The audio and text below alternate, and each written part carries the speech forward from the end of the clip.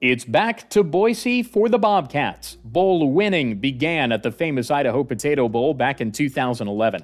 Now in 2019, the Cats will search for their second helping of spuds as they'll play the Nevada Wolfpack on Friday, January the 3rd on the blue turf at Albertson Stadium on Boise State University's campus. Ohio's won 4 bowls in school history, all under Frank Solich, and the first one was over another current Mountain West school, Utah State. They were in the WAC then. 24-23 was the final, as Tyler Tettleton scored the 6 and Matt Weller had the PAT kick to win.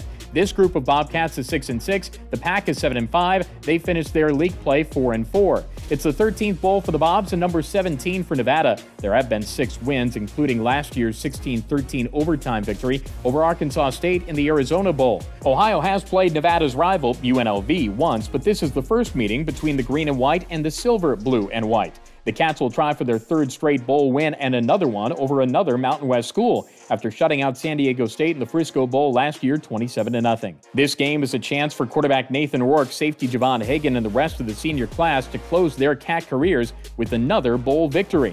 Anyone on that trip back in 2011 will tell you, including yours truly, that it is a great bowl and a great city to be in. So if you can, join us in the Gem State. Make sure to click around on OhioBobcats.com or call 800-575-2287 for tickets and travel details. It's Ohio and Nevada in the 2019 famous Idaho Potato Bowl. For Zach Roberts, I'm Russ Eisenstein. This is Bobcat TV.